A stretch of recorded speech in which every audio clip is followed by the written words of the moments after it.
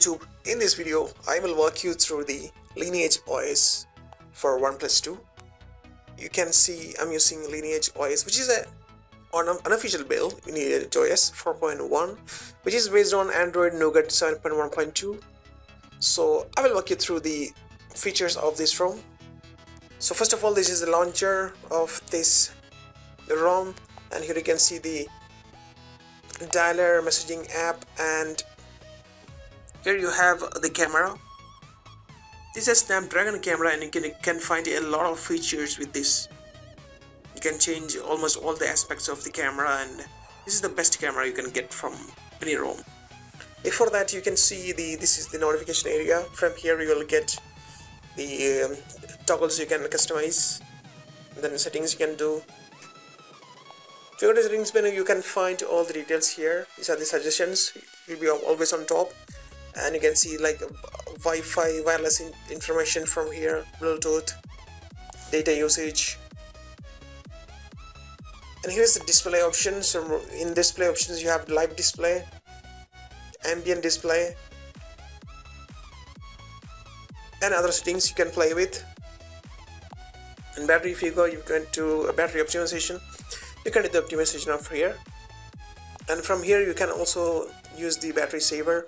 There is one extreme power saver option is there. You can turn it on, and you can even change the profile of the battery saving, which is pretty good. And then here you have off-screen gestures. These are the touch screen gestures. There are a lot of gestures you can play with and customize. You can even jump to camera by pressing the power button twice. Here is the button settings. You can change the buttons if you want to turn on the navigation bar. You can do that. And then even you can change the option for the power menu. And if you want to turn on the long press for torch, you can do that while the display is off, which is a really good thing. And you can even customize the home button, recents button, and then volume buttons. So you'll get the control over all these button features. There are additional buttons, settings you can do. So these are the alert slider options you can customize. Then security. These are regular security settings you can find. Status, before that, status privacy. There is a privacy guard, which comes with cyanogen mode, and then protected apps, system profiler, and status bar. You can use the quick pull down option, show notification count, system icons. If you want to customize, you can do that.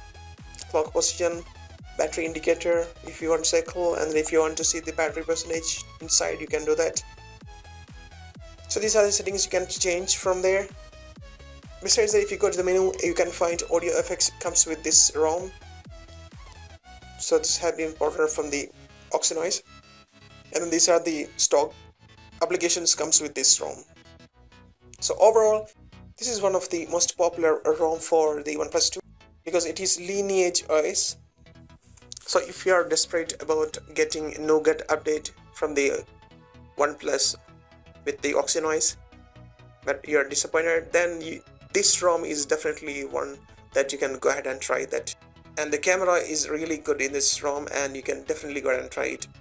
The battery backup of this ROM is really good. I'm getting around more than 3 hours to 4 hours of screen on time. So you can go ahead and try this ROM. So I will provide the link in the description. From there you can find how you can install any custom ROM on your OnePlus 2. So just go ahead and check that out. Thanks for watching. Please subscribe for more.